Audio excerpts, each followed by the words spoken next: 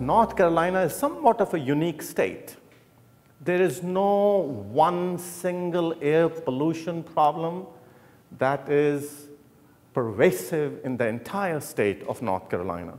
In fact, in my judgment, and that is purely my judgment, there are three distinct problems that we have to deal with in the state of North Carolina.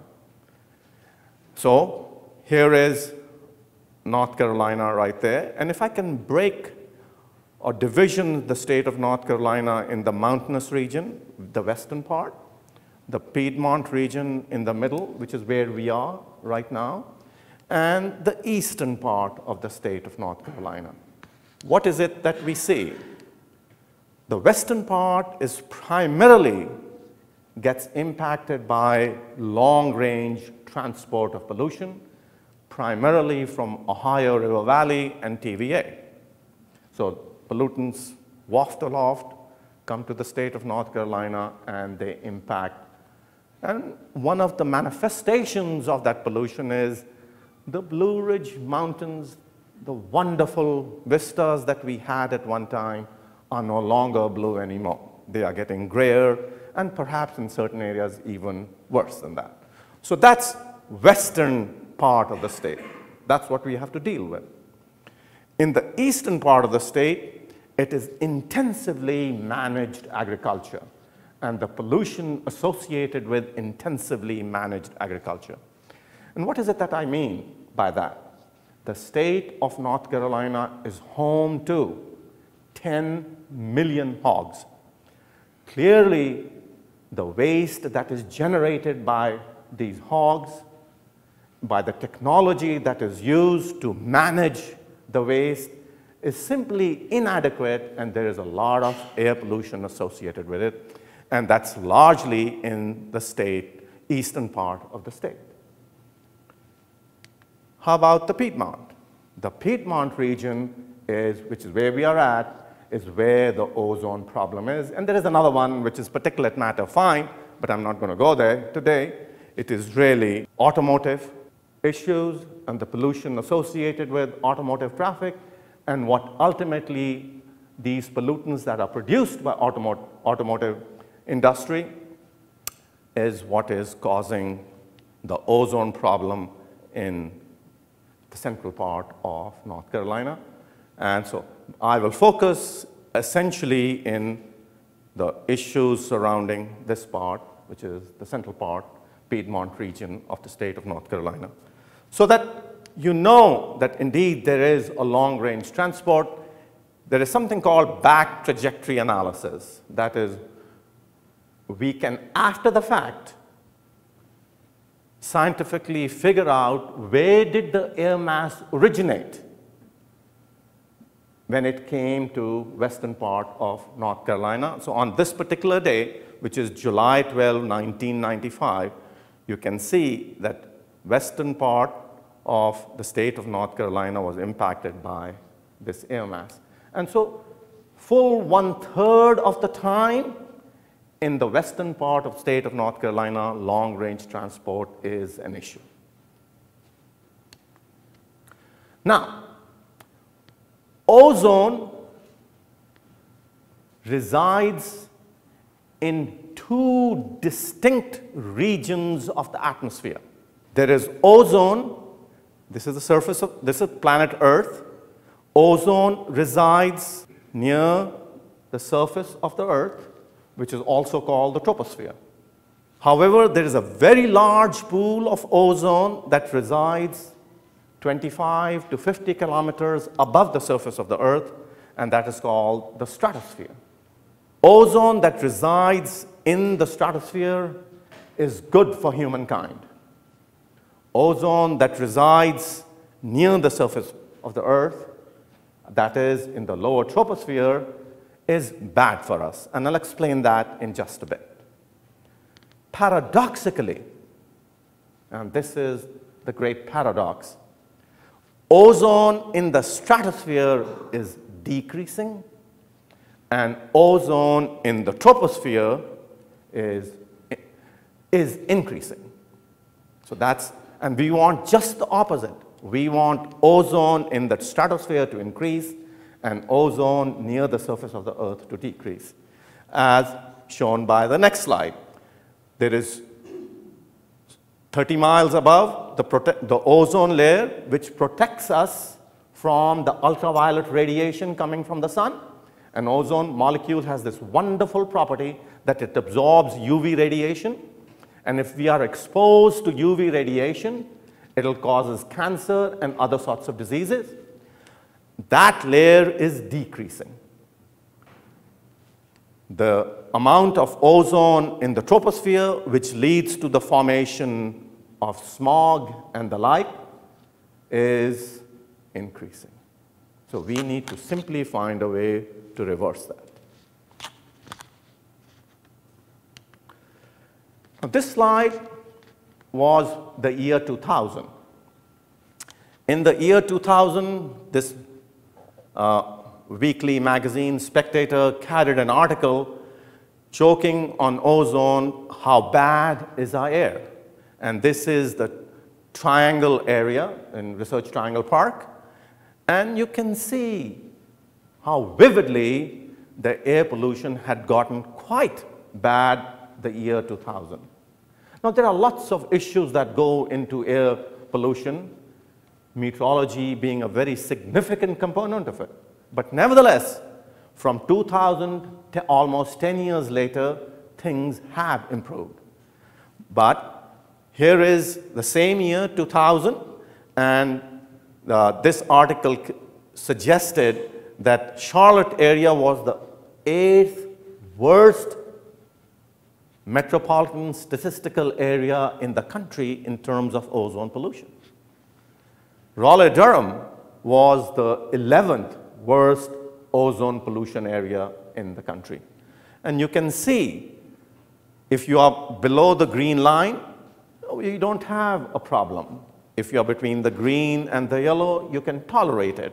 But once you get into the yellow and the orange range, the pollution has become quite severe. And when you get into red, it is quite bad and or serious. And certainly when you get into this purple region, that's where Los Angeles is, okay? But nevertheless, the year 2000, this is what we had to deal with. And here is once again, how we communicate with the general public. That is the newspaper, the media. We give the weather on a daily basis. We now also give the air quality on a daily basis. And the way we communicate it is something like we do now for Homeland Security, the code orange and code green and code so on and so on. Similarly for air, by the way, that the Homeland Security issue for dealing with the public actually came from the way we were dealing with air pollution to begin with. So when we have a green code in a given region, it means the air is good. If it is yellow, it's moderate, and so on and on.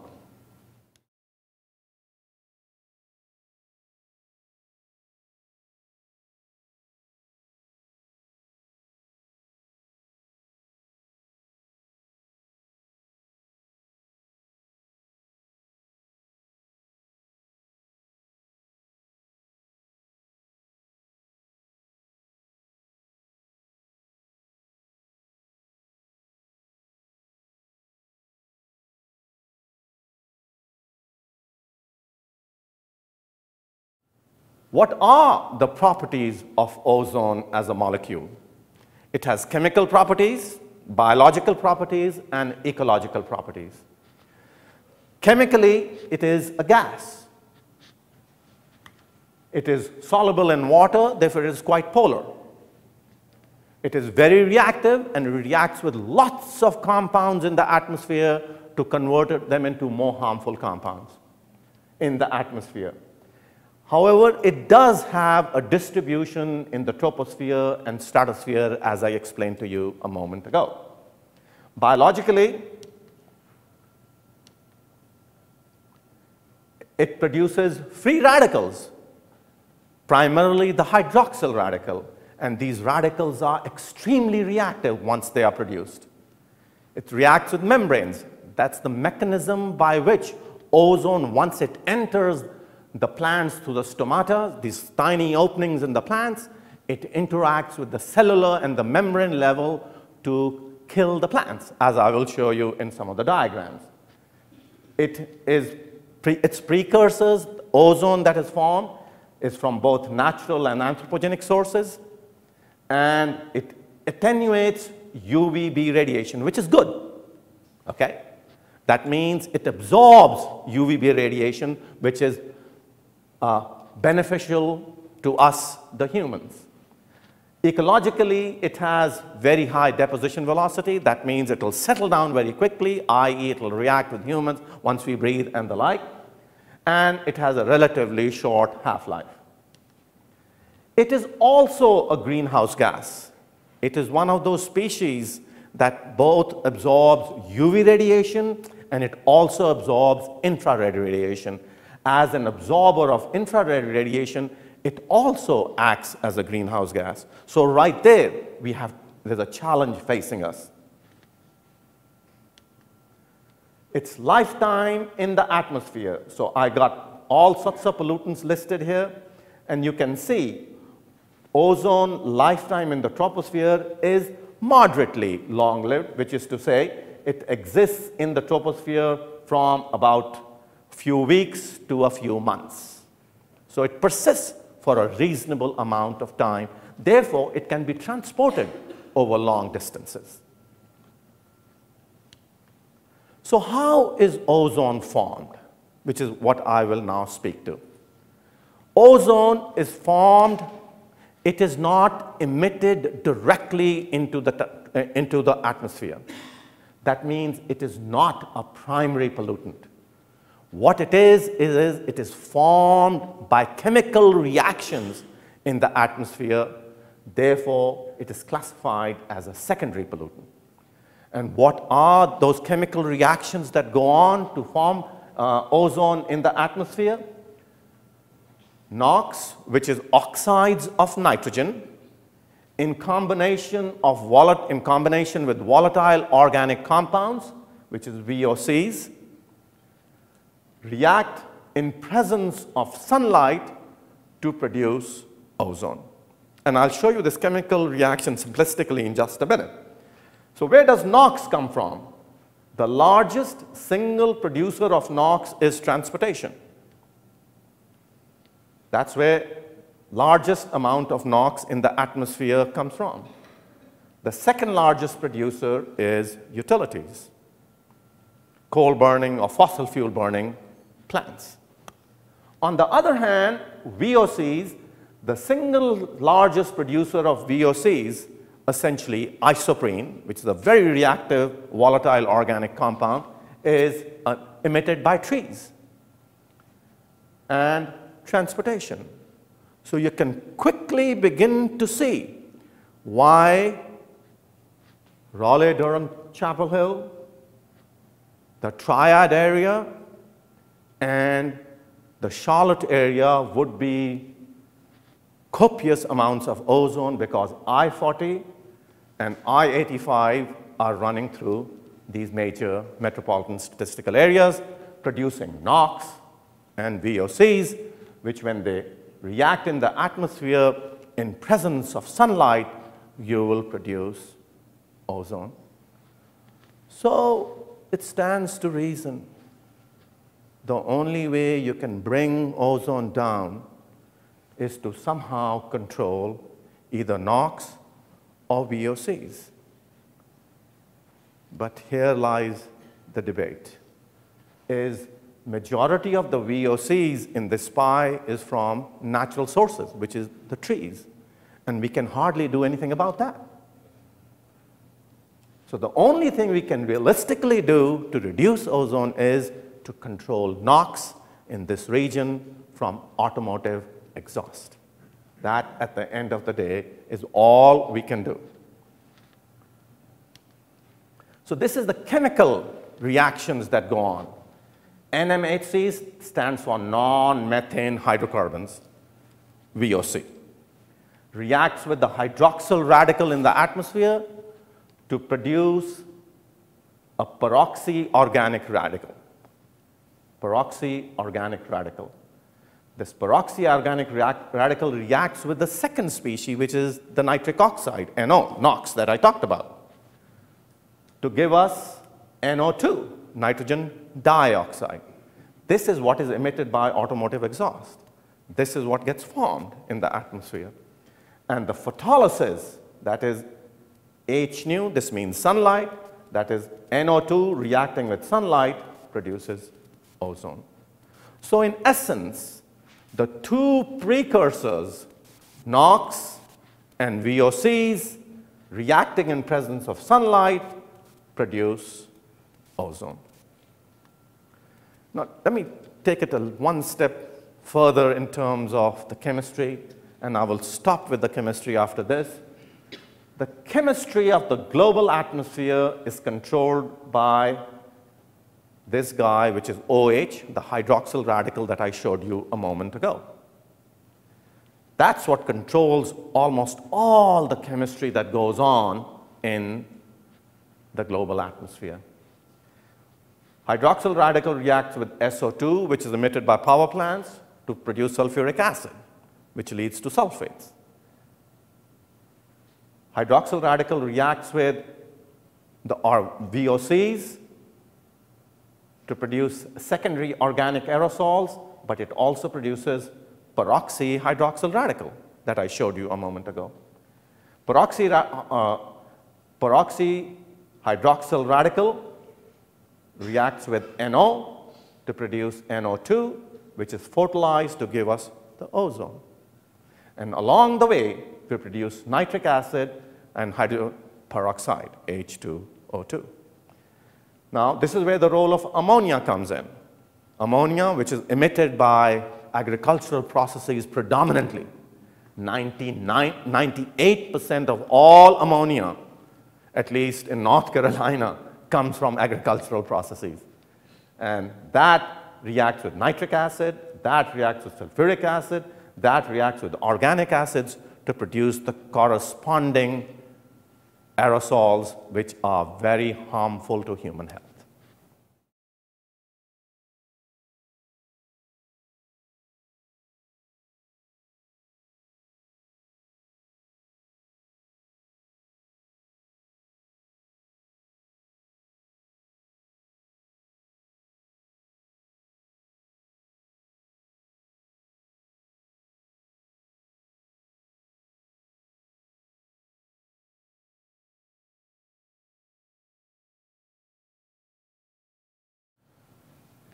This is what the change in ozone during the day looks like.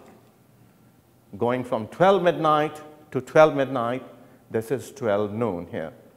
So sunlight is required to produce ozone, as I explained to you a moment ago. Therefore, concentrations of troposphere ozone are normally high during the afternoons and during the summer months, when sunlight is more intense, and that's exactly what we see. At night, ozone concentration is low. When the sunlight comes out, it begins to rise, and shortly after noon, it peaks and drops back down again. So the diurnal profile of ozone, no matter where you go, except at high elevation, and I'll show you that in a minute, will look something like this. And as you increase the temperature, i.e. during summer, it'll even be larger amounts of ozone being produced because we have more sunlight in the northern hemisphere during summer. This is what happens when you are on a mountain. Okay, and these measurements were made in Asheville, which is, so if you can think of the mountain as a tall tower, and in fact, Mount Mitchell is 2,000 meters tall. So if you can think of it that way, the base of the mountain is low elevation, so we see a diurnal profile. As you start going up the mountain at 1760 meters high, there is no profile whatsoever. It's relatively constant. So that means you are being exposed at high elevation to ozone values, high values all the time. And as you go even higher in elevation, the profile reverses itself. That is, at night, there is more ozone than during the day. Now, that might seemingly seem like a paradox, but it isn't, actually. And there is a good explanation for that. And 10 years ago, when my research group was working on Mount Mitchell as part of mountain cloud chemistry program, we observed that, and we were able to explain this rather meaningfully. And what we see in this slide is the distribution of ozone on planet Earth. Southern Hemisphere, South Pole, Samoa, these are all Southern Hemisphere locations, and Northern Hemisphere locations. We see more ozone in the Northern Hemisphere than in the Southern Hemisphere. And that stands to reason, because in the Northern Hemisphere, we have more industrial activity, more automobiles, more utilities, and Southern Hemisphere, we don't. So the distribution of ozone in the Southern Hemisphere is considerably lesser than it is in the Northern Hemisphere. Now, to control a pollutant, the US Environmental Protection Agency has put forward what is called the National Ambient Air Quality Standard. And ozone is a criteria pollutant, which means there is a national ambient air quality standard for ozone, both a primary standard and a secondary standard. Primary standard means it is set to limits to protect public health, whereas secondary standard is set to protect public welfare. So our welfare, which is vegetation and material and the like, is protected by the secondary standard, and the primary standard is set for human health related issues. And here is the standard for ozone. Up until 1997, the ozone standard was 0.12 ppm, not to exceed 0.12 ppm concentration over 1 hour. So you measured concentration of ozone continuously, averaged it over 1 hour, and if that value was less than 0.12 ppm, you were in good shape. However, it exceeded 0.12 ppm, then you had an exceedance. And if you had 3 exceedances over 3 years, then you had a violation. So that's how we keep a track of it. However, the standard was changed in 1997. Instead of a 1 hour standard, it was made into an 8 hour standard, and the value was 0.08. Because the argument that was made was, well, we are exposed not to high values all the time. We are exposed to, a band of value all the time. And what is this average value that we are exposed to? Is that more detrimental to us? And then in 2008, the standard was tightened even further. And so the new ozone standard that we are operating under now is 0.075 ppm, not to be exceeded for 8-hour averages of ozone concentration. That's the new standard.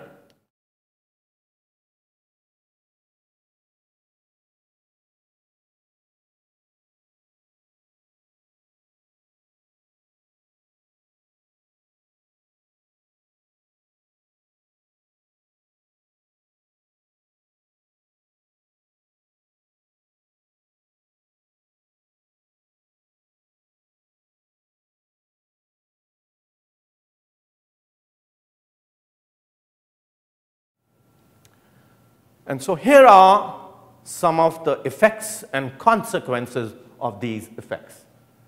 Once again, ozone is formed by the interaction of NOx, oxides of nitrogen, is presence of volatile organic compounds, and the sunlight is what triggers this reaction to give us ozone. Okay. It has an impact on vegetation, and you can see how the crops begin to be affected. The Beijing Olympics, 2008, the main issue in terms of Beijing Olympic that caught the imagination of the world was the smog in Beijing, and it was largely ozone. So here is meant to reflect that the ozone problem in Beijing. And the solution that they came up with was to shut down all the factories surrounding Beijing and then move them out into rural areas, and so on and on and on. Well, nevertheless, the effects of ozone, it leads to the formation, helps in the formation of acid rain. Certainly, it's a very important constituent of smog, and it leads to the formation of fine particulate matter, PM5. It leads to enhanced respiratory diseases, excess amount of ozone if you were to breathe. It leads to premature mortality, depending on the population, the aged and the young, you know. And it certainly has damage to crops and material, as shown right here, and I'll show you some additional slides in a minute. And so the consequences of all these effects is that we need to have control programs if we are to have effective air quality in the region that we live in. And inevitably, all this leads to restricted industrial development in the places where we have an air pollution problem. It's primarily for this reason that in eastern North Carolina, where we have intensive agricultural problem, no industry wants to relocate there because they don't want to have to go clean up that place, you know. That has to be dealt by the industry that happens to be there already. So is the case with if we have an ozone problem, the industry is reluctant, which has direct economic consequences. So I'm going to show you next few slides on how crops are damaged and how this study gets done. So here are plants, primarily soybeans, healthy-looking soybeans, and we expose them to ozone concentrations in what is called open-top chambers. So these are chambers in which we bring in ozone at a known concentration. We expose them for a bunch of hours, and then we look at what's the damage that gets done, and then we compare them with plants that are not exposed to ozone. Here is another experiment, and which is a more sophisticated way of looking at exposure to plants, which is called a FACE experiment, which is a free air ozone experiment, in which there are no walls. Ozone comes out through these pipes, depending on the wind direction, and it blows over the plants. So there are no wall reactions. So these are sophisticated advancements on how exposure studies get done. And here are some studies that we did in what is called a continuously stirred tank reactor, in which we expose plants to ozone and other pollutants. So here are different ways of trying to look at effects on vegetation. For the record, that's how it is done on humans also. You have a chamber which is located at UNC Chapel Hill, and in this chamber we expose human subjects to a variety of different pollutants, and then we see what the impact would be. But we don't nearly take them to very high values. To do that, we rely on human models, which are really rats and cats and whatever else, you know, and we expose them. So here is an open-top chamber experiment in which the soybean plant was exposed, 25 parts per billion, which is not very high value, for 12 hours, and you can see the damage on the plant. And the congressional office calculated that the total loss to the US economy was somewhere between $2 and $5 billion 10 years ago. Not today, 10 years ago. They haven't calculated that number now, but that's what it was then. So that's a substantial number to be worried about. And so here is the effect of ozone on yields of crops for different crops, sorghum, field corn, and so on, and ultimately cotton. The decrease in yield going in this direction and increasing ozone concentration. And the ambient ozone value is between about 45 to about 65 parts per billion. And we see that as you increase ozone concentration, the yield for the crop declines.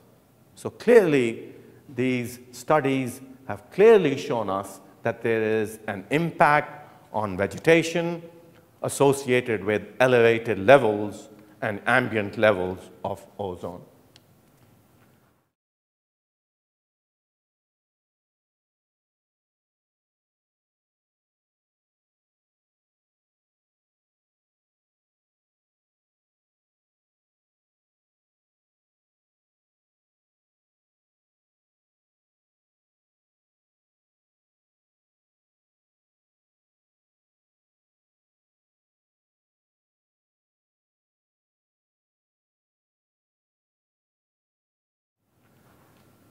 Now the good news, and there is some good news. The US Environmental Protection Agency makes measurements of ozone in a variety of different locations around the country. To be exact, 258 locations. So from 1980 to 2008, over almost a 30-year period. So this is going 1980 to 2008, ozone concentration in ppm, and this dashed line is the standard, 0.075 ppm. If you are above it, bad news. If you're below it, you're doing fine. Okay? What do we see? That indeed, the ozone concentration, nation as a whole, is coming down. But it is not down enough so that the problem has gone away. The problem, there are still a variety of regions where the ozone continues to persist above this value. How about North Carolina? And that's what I'll focus on. Ozone is measured at all these blue dots location that you see here in the state of North Carolina. And what do you see? Predominantly in the triangle area, in the triad area, and in this corridor right here. Essentially along I-85 and along I-40. Okay, those are the communities, for the reasons that I shared with you a little while ago, will produce the precursors to ozone formation. So this is where we are at right now in this region. And what do we see? North Carolina 8-hour ozone non-attainment. That is, regions that have monitors that have the yellow dot is non-attainment between 76 parts per billion. 0.075 is 75 parts per billion with a B. And to 84 and beyond 85, that's called a serious non-attainment. And what do we see? Where we are right now, we do have a serious problem as it relates to ozone. Between these measurements were made for 2006 to 2008 because the new standard came into being in 1997, and we are only looking at 3 years at a time. So we have a serious problem here still, but the problem is quite pervasive in the triangle area, the triad area, and in this area. Okay. And so a monitor is then translated into the region that it might affect. And the same monitor then, all these regions shown right here have a ozone-related problem. But there is some good news here too. It's not entirely all that bad. So let's look at the statewide air quality considering ozone. So only for ozone. 1998 to 2008. Up until 2008, the standard was 0.085. From 1997 to 2008, the standard was, ozone standard was 0.08 ppm over 8 hours. The standard was made more stringent. What we see is, for the state of North Carolina, the ozone has continued to decrease, largely the state as a whole. But in certain pockets, it continues to be a nagging problem. And those pockets are, number one, the Charlotte region, number two, the triangle region, and number 3, the triad region. But nevertheless, the good news is we have been able to manage and bring the ozone concentration down over the last 10 years quite a bit. And this shows us during which months do we have the most problem. And indeed, June, July, and August, the maximum number of days is when you have the ozone problem. So June, July, and August. That is because we have high temperature and more sunlight.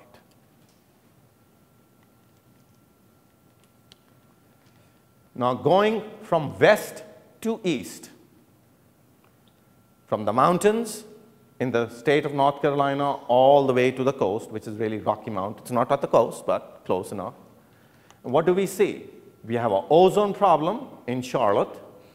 We have an ozone problem in the Triad, Greensboro, and we have an ozone problem in Raleigh-Durham, where the red line is the standard. If you are above the red line, the concentration is above the red line, you have an ozone problem. If you are below the red line, you are in good shape. And indeed, this is where, which is Charlotte. But that too has some good news.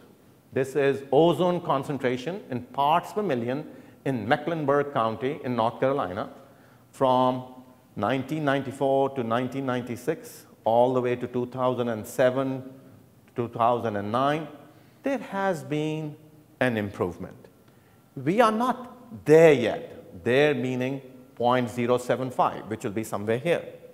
We are still above the standard, but there has been a steady decline in our ability to manage and control ozone in the region. Same is true for Raleigh-Durham. The ozone has declined over the last 10 years. But it's still not below the 0.075, the new standard.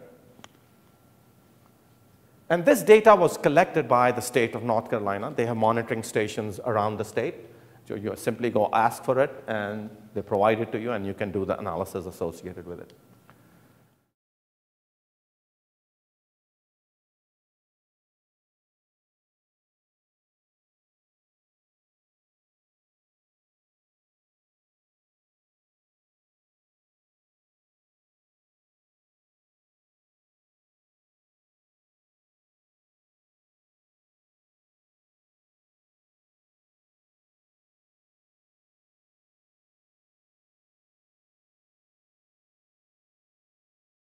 Now I'm going to spend some time in a research realm and show you some exciting research. Now, as Professor Weir pointed out, ozone is not just a local issue. It is also a regional issue. And I'm going to show you the regionality of this issue. So, North Carolina, Candor, North Carolina. Okay?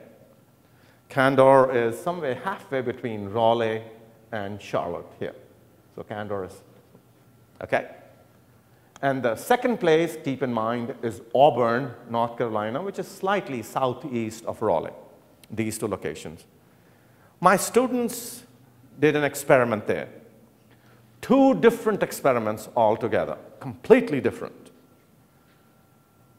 And the idea of the experiment was to figure out how much ozone advects. The word advects means how much ozone is brought into the region.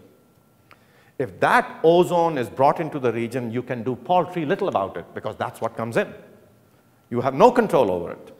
So you got to build from there. If you add that to what you're already making in the region, then you really have a serious problem. So the idea was to figure out how much ozone is being brought into the state of North Carolina. That's what we were trying to figure out. And the first way we did it was in Candor, North Carolina, and this is results from Candor, North Carolina. We made measurements of the precursors. NOI minus NOx. This is how, when NOx, which is oxides of nitrogen, gets transformed into nitric acid and the like. That is what this difference means. And ozone concentration on the y-axis. So, on the x-axis, you have essentially oxides of nitrogen. On the y-axis, you have ozone. When you mathematically take NOx to 0, you extrapolate this line, you'll come to about 30 parts per billion. So 30 parts per billion is what is coming into the state of North Carolina. No control over it. That's the regional issue. And these measurements were made by a variety of other investigators around the whole Southeast. This is Candor, North Carolina, which is these dots right there. Giles County, Tennessee, in Alabama, Metter, Georgia, and model that we ran, modeling exercise that we did. They all fall along a similar curve. And when you extrapolate this curve, you come to about 30 parts per billion when there is no NOx in the region. That means you are not producing any ozone. That value is 30 parts per billion. The second issue is you can see that as you change NOx, ozone goes up and down. As you decrease the oxides of nitrogen, you decrease ozone. So the control strategy that is left with you is to be able to control oxides of nitrogen, the precursor oxide of nitrogen. And the third issue here is the slope of this curve. And the slope is height over this over this. That's what the slope is. Rise over run. And the slope of this curve is about 12. What does that mean? That means for every molecule of NOx, you're making 12 molecules of ozone. That means NOx is very proficient in making ozone. So from this one curve, you can determine a lot of information. But the most important one was the background ozone that is brought into the state of North Carolina. We did an entirely different experiment, which is, here is a tower. Can anybody guess how tall that tower is? This tower is a little over half a kilometer tall. This tower, from here to the top, is a little over half a kilometer tall. Okay? And this is located in the southeast of Raleigh. Okay? And we instrumented this tower for ozone measurements. So we made measurements of ozone right up there, here, here, and here. Believe it or not, but we did it. Okay? In the name of science. Okay? So let's look at this. So this is measurements made at the top of the tower, 433 meters, little below the top. And this is ozone measurements made at the surface of the tower. Between 0 and 4 a.m., that is early hours of the morning, and this is between 11 a.m. to 4 p.m., middle of the day, when you form the most amount of ozone. That's when the top and the bottom are decoupled atmospherically. There is a planetary boundary layer that decouples the top from the bottom. So what is happening up there will not influence what is happening on the surface. And so if you extrapolate this line, what do you get? 30 parts per billion. Two entirely different experiments led to the same conclusion, which is the background ozone value coming into the state of North Carolina is 30 parts per billion. That's the regionality of ozone. Now let's look at some modeling exercises. So here is an integrated assessment, and that's what we have to do, is to look at ozone in a very holistic way. To do that, we need to know all the emission sources for the precursors. We need to know the chemical transformations. We need to understand the transport, and then examine exposure, damage, and evaluation. And the model was published by a student of mine in environmental science and technology. So you look at the meteorology, which is the transport-related issue, how the meteorology moves the pollutants around. Emissions of the precursors, NOx and VOCs, the chemical transformations that you determine in the laboratory, but you feed it into the model, and out pops the ozone concentration, and then you look at exposure and socioeconomic and on and on and on. And so these models are used, and here is a video that takes us from August 14th to August 17th. August 14th will come in a minute.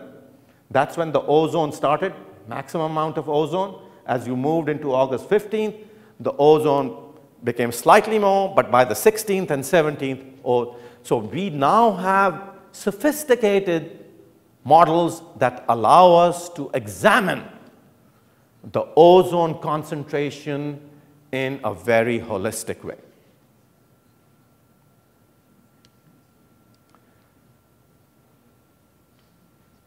Here is a similar model, sample air quality forecast guidance. And indeed, now the federal government, more specifically US EPA, has started to predict ozone, much the way we predict temperature. We are now able to predict ozone, i.e. the air quality. And so we have an ozone problem here that's right there in North Carolina. Atlanta has a serious ozone problem. And so if you look at this in a little more magnified way, this is where we are. So mathematically, through modeling exercises, we can indeed show that there is an ozone problem in the region we are here today. And similarly, there is an ozone problem in Atlanta, which is this. So we can do county by county by county. We can be very fine in our evaluation.